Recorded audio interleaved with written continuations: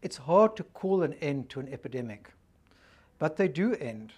And when they end, they offer lessons and often also opportunities. 2022 is a year in which the lessons and opportunities of COVID will crystallize. I want to discuss one lesson and one historic, brilliant opportunity. So first, the lesson. If you think about it, we have just witnessed one of the greatest scientific and humanitarian feats in history. We developed a number of effective vaccines within less than a year, a process that previously was counted in decades, not in months. And those vaccines were then manufactured in about 5 billion doses within less than a year. And more than 4 billion people were vaccinated in the ensuing 12 months, about half of the human population. These extraordinary achievements were made possible by an extraordinary symbiosis between national governments on the one hand and for-profit companies on the other. I mention that because it really lays to rest the greatest ideological debate of the last century, that between statists on the one hand and free marketeers on the other.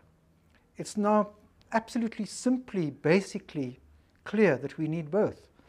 We need strong, capable states, and we need innovative, responsible companies. As impressive as the scale of this response has been, as devastating has been its inequality. In Australia, 91% of the population is vaccinated. Here in Africa, about 7% of the population is vaccinated, and in some countries, as little as 1%. This is a consequence of rich countries looking after their own people first. But just consider for a moment what happened next.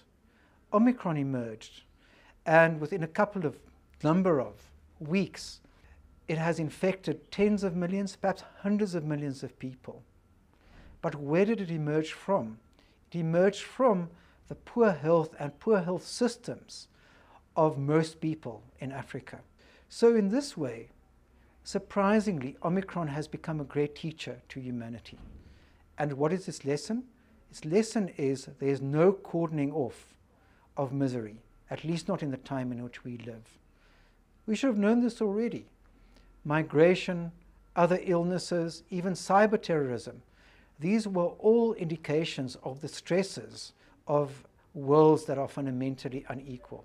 So what this means is that looking after the health and well-being of people in the poorer countries of the world has shifted from charity to necessity.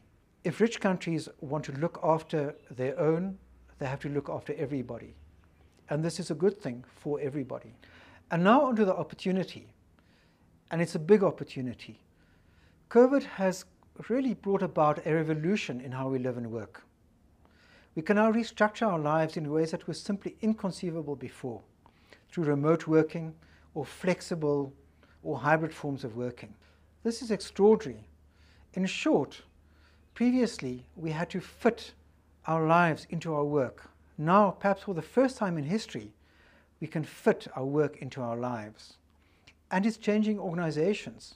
Here at Genesis, we now habitually work across time zones, geographies, combining people and talents from all around the world to solve problems in new ways. And I'm sure it's the same where you work.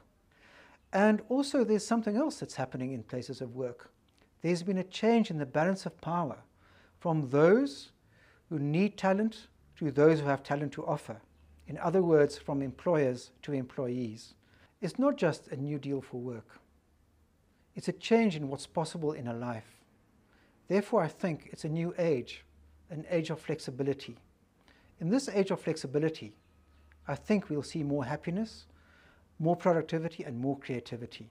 So I'm optimistic about the future, and I'm optimistic about 2022, the first year of the age of flexibility.